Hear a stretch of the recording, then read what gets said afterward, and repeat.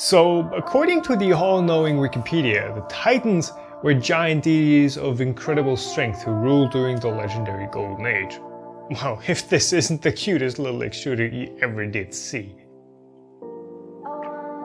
So, the E3D Titan, everyone's pretty excited about it. So, let's check out what this little guy is all about.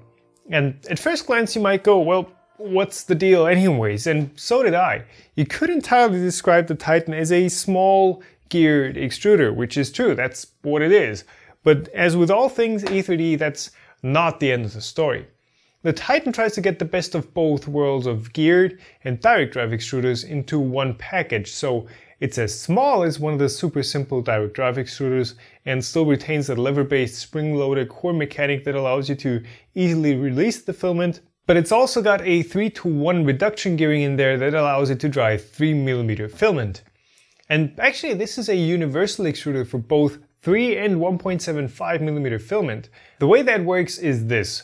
The filament first runs through the idler lever, which has a 4mm bore that's either going to line up 3mm filament directly, but it also allows you to insert the same PTFE or Teflon tube that is used for 1.75mm Bowden setups there. So you've directly got a spot where you can attach that feeder tube if you want to use one, which I'd recommend since it keeps the filament from pulling up on the extruder if you fix the other end of the feeder tube in place. This piece of tube isn't held in particularly well, so it does like to pop out if you reverse a length of stiffer filament like Protopasta carbon fiber reinforced high temperature PLA through a long feed tube, but for normal filament it's absolutely appropriate.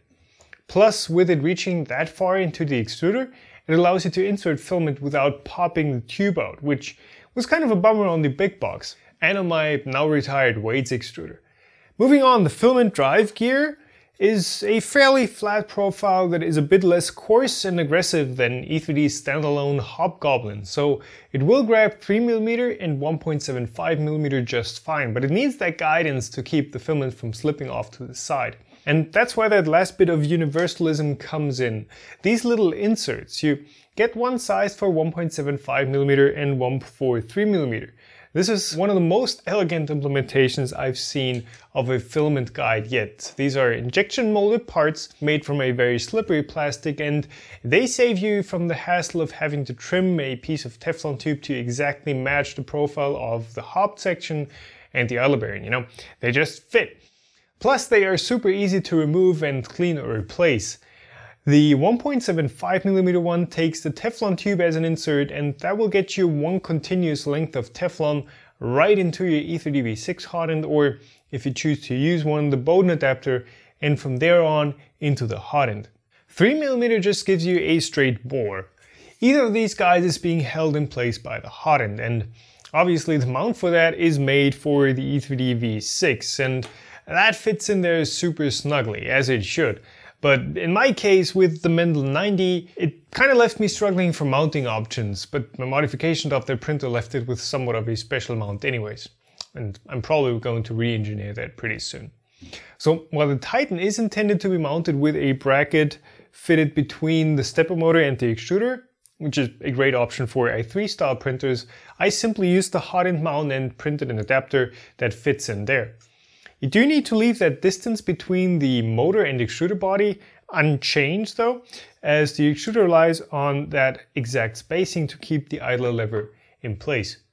And while we're at it, you might have noticed that the idler is actually hinged on the rotating motor shaft, which, wow, is a super bold move by E3D.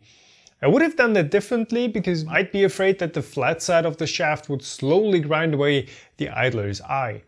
E3D did reassure me that this isn't the real issue because they used a special self-lubricating Delrin blend and haven't had any wear issues even in the machines they've been running 24/7. And that sounds super plausible with a nice motor shaft, but I'd still recommend just taking a bit of very fine like 1200 grit sandpaper and giving the edges of that motor shaft a quick pass so that you don't have an actual cutting edge grinding against the plastic part. Oh, and motors, yes, this is actually the big kicker for me with the Titan. I used a tiny NEMA 17 pancake stepper. Typically, you'd still use a chunky 40 or 48 Newton centimeter motor for direct drive 1.75 millimeter extruders, but since the Titan has that gearing in there, you only need 1/3 of the torque, so this tiny 13 Newton centimeter stepper should perform exactly the same. And it does! It worked flawlessly, even with the volcano on there. Sure, stepper motors, roughly speaking, lose torque the faster they go, but an extruder is still nowhere near that speed when the torque starts to drop off significantly. And here's the amazing part. This is the weights extruder I used to have in there, and while it may have been overkill ever since I modified it to use 1.75mm instead of 3mm, it still weighs in at about 3 times as much total as the Titan with the tiny pancake stepper. And typical 1.75mm direct drive extruders don't fare any better. They've also got that huge 48 Newton centimeter stepper on there, so they weigh in at pretty much exactly the same spot. Now, this basically has a few side effects. One, if you have a moving extruder, you're going to put a lot less force on the motion system of that axis, so the belt and the motor, which means those two can now lug around the extruder much quicker without increasing things like corner ringing, where the entire axis basically oscillates for a while after making a sharp move. Or you could use that to go for a dual or even triple extruder setup with almost the same weight budget as one regular extruder and hot end. And since the smaller motors have less inertia with their smaller rotor, you can also use faster acceleration for the extruder, which should make retract super quick and consequently your prints faster and less blobby. Sure, you can use the Titan with full-size motors as well. They don't even cost any more than the pancakes. And while you should be running one of those for 3mm, I think you're giving away the Titan's largest advantage if you use it for a moving 1.75mm extruder. Now, I don't want or even can talk too much about printing performance because frankly, it just works. The tooth profile is great and it grips anything from the aforementioned carbon fiber filament down to flexibles. And while I did get good but not mind-blowingly fast prints with NinjaFlex, I will give the Titan the benefit of the doubt and say that was probably due to the longer filament path my custom mount introduced. And obviously once those two specialty filaments work, you can be sure ABS, PLA and PET are going to work just as flawless as well. So surprisingly, the Titan is not one of the fancy new dual gear extruders, which I find a bit disappointing as those can really help with printing particularly hard or slippery plastics at faster speeds.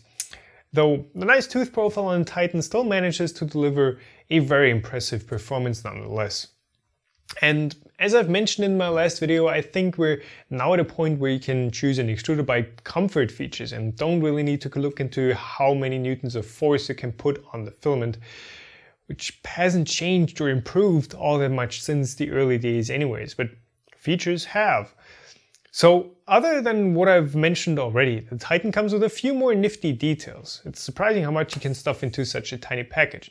For example, the tension adjustment nut has a scale embedded in the polycarbonate part next to it that you can use to repeatedly set the idler tension, and the adjustment range goes from all the way loose, which is probably a setting for 3mm filament, to completely tight with the springs turns totally pressed against each other. Nice. Also, the drive gear is super exposed on the corner of the extruder body, so should you ever manage to strip the filament, that's going to be incredibly easy to clean out. So, in conclusion, where do I think the Titan fits in? Well, to be honest, I did expect a bit more of an extreme product from E3D with all the dual gear extruders and super over-the-top designs everywhere these days, but let's just take a step back. At its core, the Titan is a really solid extruder. Its overall mechanical design is robust with some pretty smart details. And again, I think this is its biggest feature. You can build an incredibly light and compact setup for a 1.75mm filament up to a point where you can get away without a full-blown Bowden setup in a lot more machines. In my opinion, the Titan works best as a precision extruder, and while I won't tell you to run out and replace every extruder you might already have with a Titan, because a normal extruder sure works too, it's opening up a few interesting weight-saving options without compromising on performance, and that can really come in handy in the right printer setup. So there's my 2 cents on the E3D Titan. I've actually got 2 more extruded reviews coming right up. The completely modest dies extruder, complete with the dies NX hot end, and the completely through the roof flexion extruder. Thanks for watching, hope you enjoyed. Leave me a thumbs up if you did, thumbs down if you didn't. You can find out how to directly support this channel in the link from the video description. And that's about it. See you in the next one.